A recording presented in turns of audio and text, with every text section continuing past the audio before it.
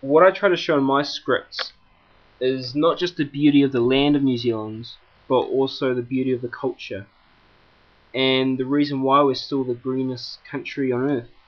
And that's the real message I got from reading the brief. My story is of an aged Maori man trying to teach his 23-year-old grandson the old ways, the traditional ways, as his grandson rarely visits him and he's living overseas.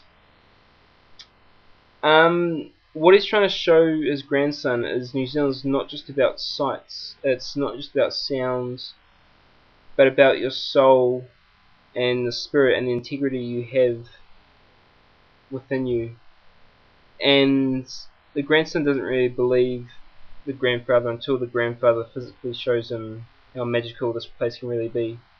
But little does the grandson know that he hasn't got much time left with his grandfather.